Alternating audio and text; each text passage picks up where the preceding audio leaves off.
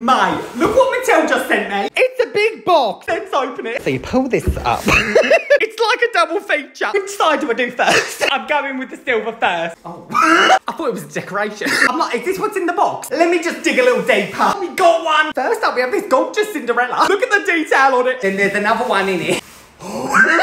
We got Tiana as well. She looks stunning. So that's the 100 side. Now, what's in the Radiant? If there was a tube inside, I didn't see it. Box number 1. Ooh. We got Belle. Look how fancy she is. Then we got another one. This one's blue. In box number 2, we have... Ooh. Aurora came to serve. I finally found the tube, but it turns out there's a third box in it. In box 3, we have... Oh, we got Jasmine. And the accessories as well. She looks flawless. Mate, not me realising they had the names on the box. And last but not least, we got the second tube.